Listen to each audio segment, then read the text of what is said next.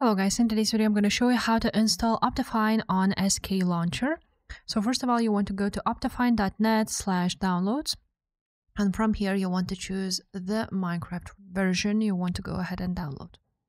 If it's this one, just click download. After that you will need to wait a few seconds, and at the top you will need to click skip.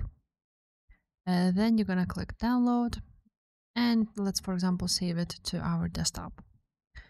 Now you want to go ahead and open up SKLauncher, and on SKLauncher you want to go to Installations Manager and click on New Installation. Then you can write on, for example, New Version, and you want to choose the version which you have downloaded with Optifine. So for me it is this one. Use default directory, some more options, and then click Save.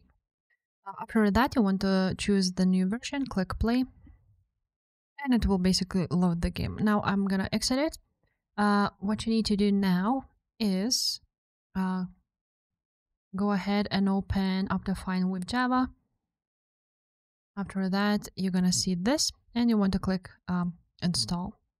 After that you will see that it was installed successfully, and once you relaunch SKLauncher you will see Optifine here. So if this video was helpful, make sure to subscribe, and I will see you next time. Bye.